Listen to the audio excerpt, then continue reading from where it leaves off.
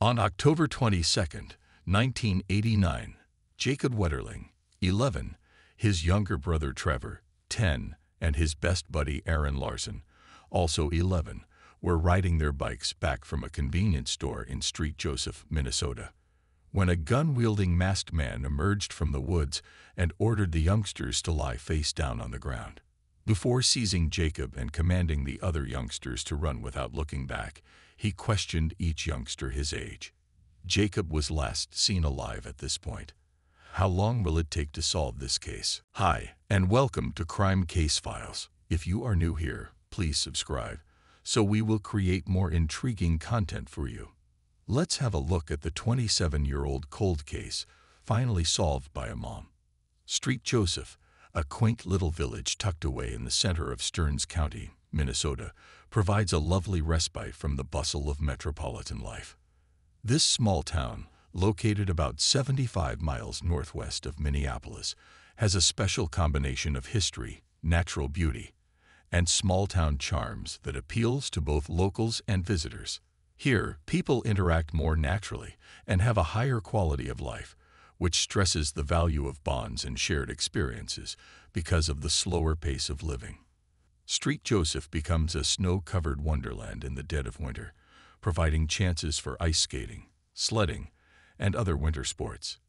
During the holiday season, the town's beautiful decorations and welcoming environment create a lovely setting. The enduring spirit of small-town America is reflected in St. Joseph's function as a hamlet in Stearns County. It serves as a reminder that despite the world's rapid speed, there are locations where time seems to stand still and relationships between people and their environment are still strong. St. Joseph, Minnesota stands as a tribute to the ongoing allure of rural living, whether for its historical significance, natural beauty, or close-knit community. In this seemingly perfect tiny village, in October 1989, a terrible crime took place. Before we get there, we have to go back to the beginning. On February 17, 1978, Jacob Wetterling was born to Jerry and Patty Wetterling, who were pleased to have their first child. Minnesota's Long Prairie, his younger siblings were Carmen, Trevor, and Amy. The family lived in a small town called St. Joseph in the middle of Minnesota. Jacob grew up in a large 6-person family, where they all contributed and enjoyed one another's company. Jacob was a fun-loving, active young man who loved animals, music, sports, and other activities. He was funny and sociable, and he participated in basketball and baseball for his school. Jacob worked very hard at school and loved science, especially space. Trevor, his younger brother, and he had unrestricted access to their bicycles from their parents. When they rode their bikes across the city, they felt emancipated and liked exploring the great outdoors. Sadly, something tragic happened unexpectedly during one of these rides, as it does to most young people their age. On October 22, 1989, Sunday, the weather in St. Joseph, Minnesota, was tranquil.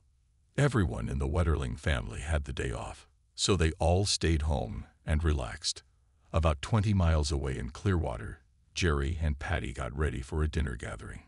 Trevor, since he was the oldest, Jacob was responsible for looking after Carmen and Amy while their parents were at the party. Since Patty and her husband hadn't gone out alone in a while, she wanted the kids to stay at home.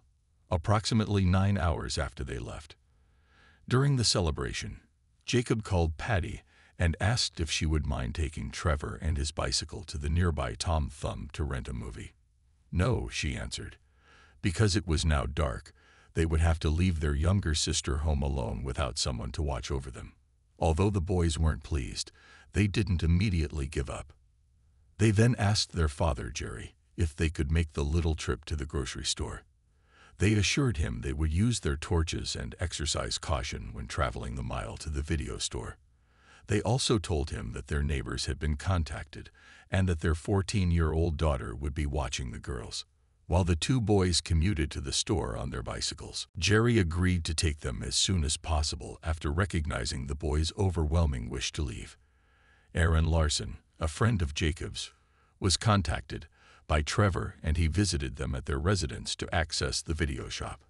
The three of them easily located the movie store while riding their bikes. They spent some time exploring the area once they arrived in order to discover the movie they were looking for. They ultimately chose The Naked Gun on VHS because it was dark, and they needed to use their flashlights to see the boys when they were spooked after a little ride. They rented it and then hopped back on their bikes to travel home. A man wearing a mask suddenly appeared from a driveway and blocked their passage. He told them to get off their bikes, and they were astonished when he brandished a gun at them. He made them all lie on their stomachs on the pavement after ordering them to put their bicycles in a ditch next to the road. Then he asked what their combined ages were. Trevor was the youngest. Therefore, he gave the order to slowly stand up and head toward a neighboring woodland when he realized that. He informed him that he would be shot if he made a sound or turned to face him. Trevor was terrified, so he did as the stranger told him. The man in the mask then turned to face the other two boys and ordered them to face him and take their eyes off the road so he could see them. He took a moment to think, then seemed to be focused on Jacob. Then, just as he had told Trevor to do just a moment ago, he told Aaron to get to his feet and make a slow escape. Aaron kept his word, slowly getting to his feet before giving his closest friend Jacob one more look. He turned around and rushed in the direction of the forested area where Trevor had gone. Everything saves his captor. After this, no one else saw Jacob alive. When they returned to Jacob and Trevor's house, no parents were there, because Dad was watching them. The girls told their neighbor's daughter what had transpired. Because of the way the boys seemed scared, the girls understood they were just playing and assumed something terrible had happened. In response to her call, her father, Merlin Shares, went to the Wetterling residence. He got in touch with Patty and Jerry right away while they were still at the dinner party. Additionally, the police were called, and they showed up quickly. Patty and Jerry hurried back to their house after the dinner party. They were happy to see Trevor safe and well at home, but they were quite upset by what had happened to Jacob. Jacob was soon sought after seriously. The Stearns County Sheriff's Office sent many of its deputies to the road's end, where Jacob was traveling. But that night, at the commencement of the investigation, the police made a crucial mistake that was difficult to fix. Not all of them visited the nearby residences where the youngster was taken that evening. It's typically vital for the police to speak with residents in the kidnapping zone within the first 24 hours of the search in cases involving missing persons, such as Jacob's kidnapping. People are more likely to have witnessed or overheard something unexpected than those who live further away because their recollections will still be current.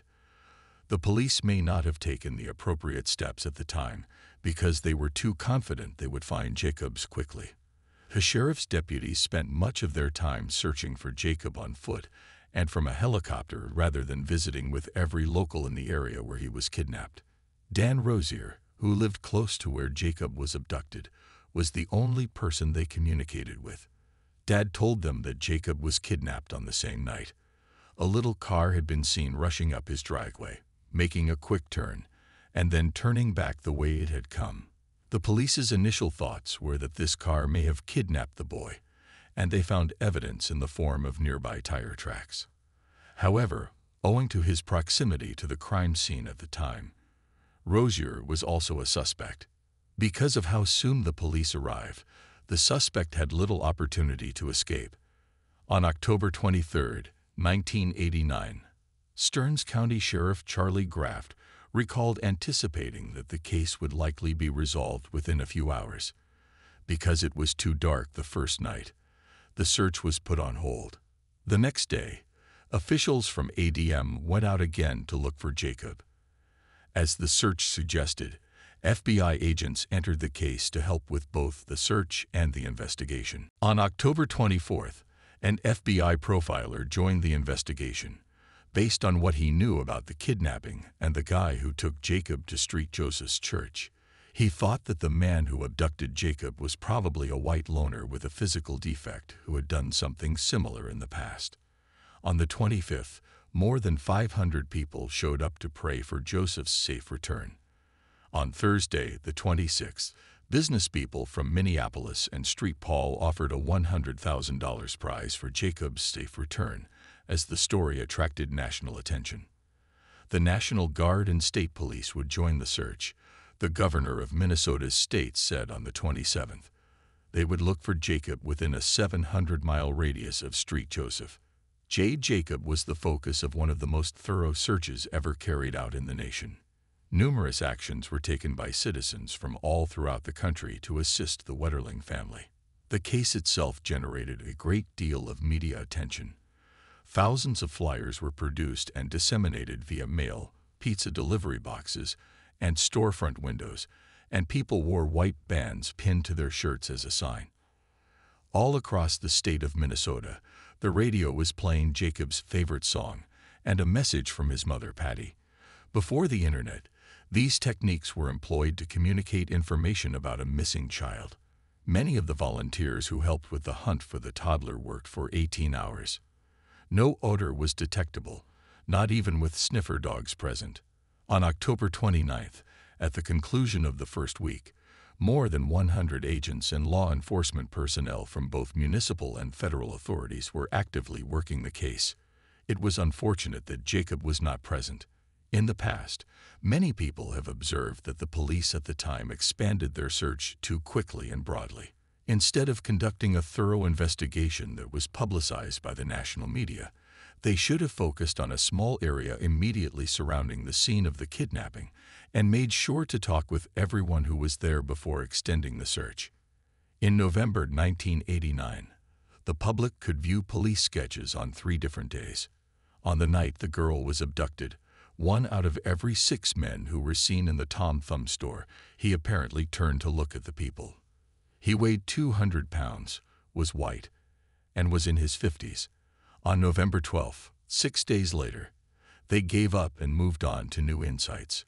What concerned a man who, 2 weeks after the kidnapping, was overheard discussing it in a Tom Thumb store. One of them allegedly included a man who tried to abduct a young boy in New Brighton, a Minneapolis suburb. On the night the boy was kidnapped, 1 in every 6 men who were seen in the Tom Thumb store, they had many ideas as a result of these sketches, but none of them worked. On November 30th, they released what they consider to be the most accurate sketch of the kidnapper. The 3 previous sketches were blended into one. The composite sketch offered the authorities many potential outcomes, but none of them came to pass. On December 13th, Jared Sherrill, who was kidnapped from the nearby town of Cold Springs in January 1989, met with FBI officials. Jared, who is only 12 years old, was contacted by the detectives to offer his help in sketching a picture of the person who had taken him, because they thought the same person might be to blame for both of these crimes. Jared helped them produce a picture that garnered a great deal of interest, hundreds of new tips, and raised awareness of the case. On December 16th, Daniel James Henrick, a resident of Plainville, roughly 30 miles from St. Joseph, was interviewed by FBI agents. It's possible that he was a suspect. Jared and Jacob weren't present in any of the recent kidnappings and assaults of young boys that took place in that area. When the FBI contacted Henrick, they learned nothing regarding the instances of Jacob and Jared, which left them baffled and unclear about what to do next. On January 12, 1990, they paid Henrick another visit and had a conversation with him. He gave them his tennis shoes and some body hair this time, so they could compare them to any other evidence they might have. 3 days later, on January 15th, Rick permitted the detectives to take the back tires off his blue 1982 Ford Focus hatchback so they could compare them to tire prints found at the scene of Jacob's kidnapping. The following day, on January 14th, the detectives discovered that Henrick also had a 1989 Mercury Topaz, which he had until March of that year. Therefore, if he had carried out his plan, he would have done it in this car. Jared is the taker. On January 24th, 2016, police conducted a search of Henrick's residence. During that time, various items were taken, including 2 police scanners, a carrying case with a list of scanner frequencies, a pair of boots, and apparel. On January 26th, Jared had displayed police a photo of Henrick and 5 other white men. Given that he was unable to ascertain which of them had kidnapped Henrik, he only gave Henrik a rating of 4 on a scale of 1 to 10. The FBI was informed on February 9, 1990, that a fiber found on Gerrit's clothing matched fibers taken from Henrik's mercury topaz in January 1989. On the same day that Gerrit was kidnapped and mistreated, Heinrich was caught. However, he asserted his innocence, and it was made public without any charges. Following that, there were fewer leads to follow up on, and as time went on, fewer agents were tasked with looking into Jacob's disappearance. The matter could not be resolved, despite the fact that it involved a missing individual, and the trial was ultimately lost. During the search and investigation, the loss of their son and brother caused the Wetterling family to go through a difficult time and destroyed their hearts. Despite the affection and assistance they were shown by neighbors and people all around the country, as time passed, they started to question whether Jacob would ever come back to them alive.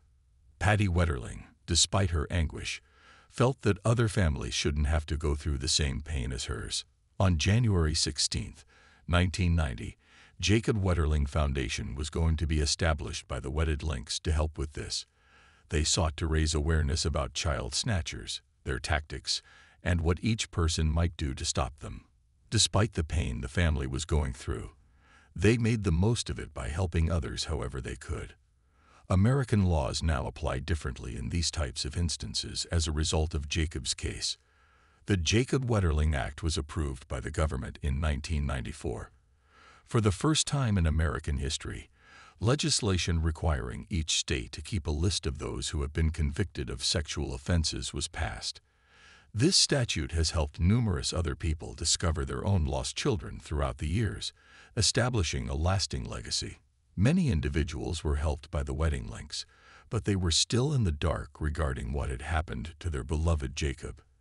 They still have hope that he might still be alive, even if the likelihood of that has reduced each time. Here is Joy Baker, a mother of 2 who became interested in Jacob Wetterling in 2010 at the age of 43. Joy was 22 years old when Jacob was kidnapped from Street Joseph in 1989. She was determined to find out what had happened. She then got in her car one day and drove to the place where he had been abducted. Joy did what she did best when she wasn't sure how to start. She published a blog. Additionally, she posted a blog post titled, "Where Are You, Jacob?" on October 23, 2010, pleading for the kid who had been missing for 21 years. Unaware that this was only the beginning of a voyage that would run for the following few years of her life and take her to places she could never have dreamed of, she started off on this journey. From that point on, she diligently documented everything on her old school blog, so you can follow her journey. She jumped right into the inquiry, asking questions and following up on every lead. She searched through old news articles and police reports for even the slightest stress.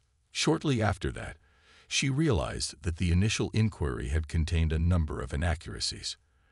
At the time, law enforcement professionals ignored potential leads, mismanaged or lost important evidence, and even omitted to speak with some vital witnesses. Joy's investigation was so thorough that she wrote an entire blog entry about the moon's phases on the night of the kidnapping. She realized that the witnesses would not have been able to see an automobile that night because the moon wouldn't have been fully visible. This suggested that total darkness would have prevailed during the incident. As Joy looked for information on the long-ago case, she was referred to Gerrit, who had been a tiny part of the first inquiry and whose case was associated with Jacob's. Gerrit was still pursuing compensation for the terrible incident that had happened to him when he was a youngster, even as an adult in his 30s. Gerrit and Joy began investigating the matter together. They made a huge discovery after finding a newspaper story with data from 1987. The kidnappings and attacks on young boys that occurred between 1986 and 1987 were the subject of this report. Each of these crimes was also committed by a person hiding his identity and carrying a firearm. Jacob had been transferred to the small town of Painesville, which was just about 30 minutes away from all of them. Joy was able to locate some of the victims thanks to Jared's assistance. She found that they were all mature men looking for reasons for the horrific things that had happened to them decades before. Jared likes to combine the sites of each assault. It was dubbed the Painesville Attack Cluster. What they discovered shocked them. They then brought it to the police. This reopened a case that had been closed for several years. As a result of Joy's blog becoming popular and the officers receiving several tips, the subject became a hot topic once more. The incident was brought up once more across the nation. Joy's blog went silent after this as the police looked into what had happened. 26 years after the initial occurrence, in 2015. Finally, the police were once again on the watch. On the clothing Jared was wearing when he was abducted, a foreign DNA sample was found. This was evidence that the person who abducted Jared was not American. On July 10, 2015, they discovered that this DNA profile matched a man who had lived in Painesville for 59 years at the time of the kidnapping. The person's name was Daniel James Henrik. Joy and Jared had also been keeping an eye on Henrik, who had been involved in the initial investigation, but there had never been enough evidence to indict him. Then, on October 27, 2015, last but not least, in front of Judge Jeffrey J. Keyes, a magistrate judge, Special Agent Shane Ball accused Henrik of a felony. Henrik was accused of 25 additional charges, even though the deadline for the Jared case had passed. After being apprehended, his attorneys struck a deal so that he would only be charged with the other counts and not with murder or kidnapping when the case was brought before the court. In return, Henrik gave them the location on October 31, 2016, where he had concealed Jacob's remains. The location was on a farm near Painesville, not far from Henrik's current residence and around 30 miles from St. Joseph. Henrik appeared before the court on September 6, 2016, more than 27 years after Jacob Wetterling was taken. He admitted to taking him, abusing him, and killing him on October 22, 1989. Additionally, he admitted that he was the one to steal Jared earlier that year. He explained to the court that while he was traveling down the road, he saw 3 young men riding their bikes at night with their lights on. He claimed he waited for them to cross a driveway while parked there. When they did, he ordered the other 2 boys to flee while taking Jacob hostage. He shot him dead and dumped his body in a gravel pit next to a road that goes to a sewage pond after taking Jacob to Painesville, a place he was familiar with. He returned home and waited there for several hours. After midnight, he went back to where he had left Jacob's body and established a position 100 yards to the north of the shooting scene. He found a bobcat that he knew how to operate because it was being used nearby for work. He made Jacob's burial and arrived a minute late. He went back to the tomb a year or 2 later and discovered that Jacob's red blazer was still on display and that he had been partially dug out because of his current anxiety.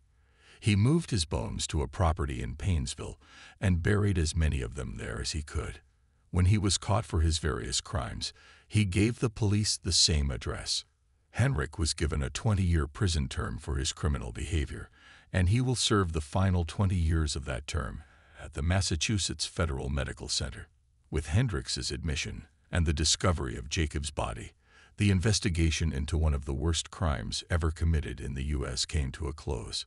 The Wetterling family received Jacob's body once the investigation was over. They were able to provide him with a dignified funeral in Collegeville, Stearns County, Minnesota, at the St. John's Abbey Friends Cemetery. Joy Baker developed a relationship with the Wetterling family as she worked to help solve the case. She insisted that she didn't assist in the investigation in order to become well-known or receive credit, but rather because she wanted to help another mother who was going through this terrible struggle. Patty Wetterling and Joy Baker developed enduring friendships. In order to communicate their story, they worked together on the book Dear Jacob, A Mother's Journey of Hope. Fatty has become well known for her work to ensure the protection of children and for helping to enact the Federal Wetterling Act, which changed how the law was enforced in this kind of situation in the U.S. Even though they are now confident that their beloved Jacob is dead, It nevertheless broke their hearts to realize that he had indeed passed away. The Federal Wetterling Act, which was passed in his honor, and the Jacob Wetterling Foundation continue to carry on his legacy. According to Patty Wetterling, Jacob was still alive before we found him. Even so, awful people like Henrik are probably never fully gone. They won't be able to get away with row trosset with ease thanks to the Act and the Foundation. Jacob Wetterling's harrowing story is another.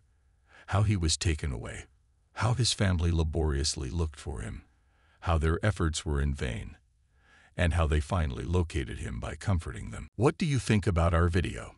Please let us know in the comments area below. If you enjoyed this video and would want to hear from me again, please subscribe and turn on the notification before leaving. Thank you for watching us.